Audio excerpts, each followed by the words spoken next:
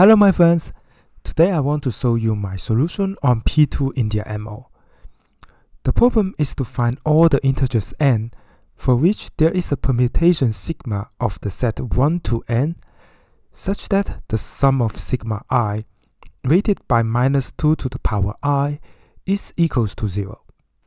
For those of you who are less familiar with the permutation, what it is essentially saying is that each number between 1 to n must appear once and only once within the sigma. If you want to think about the problem, pause the video here. The solution is coming right away.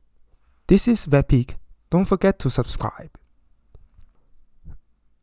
The first thing we want to do is to test out some small number n.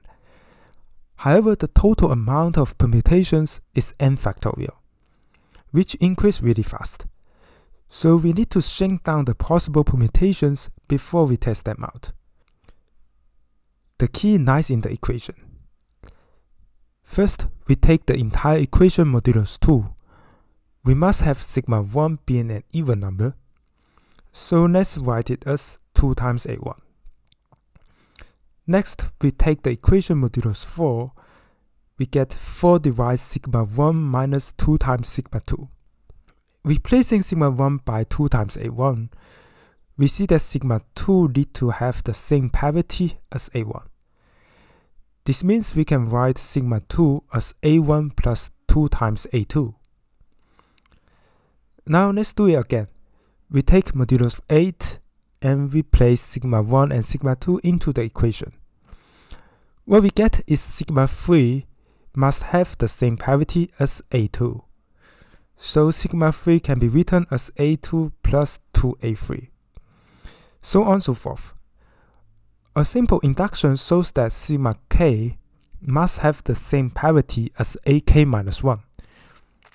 In other words, sigma k can be written as ak minus 1 plus 2 times ak for any k between 1 and n. Now replacing all the sigma I in the equation, we see that a1 cancels out, a2 cancels out, and all the intermediate terms cancels out.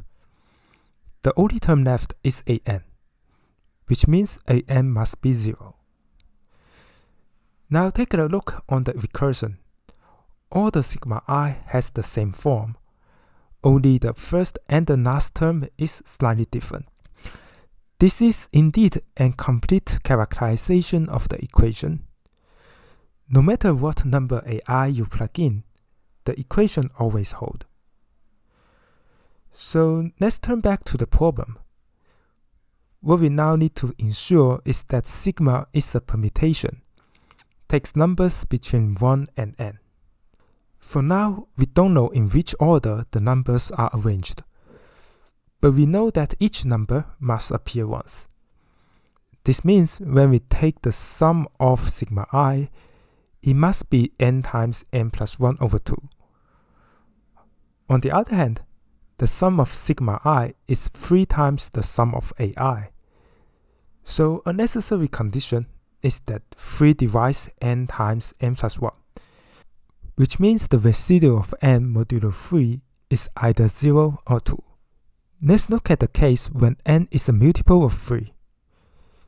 Because of these additional clarity conditions, we shrink down the space of search, which allows us to brute force some small cases.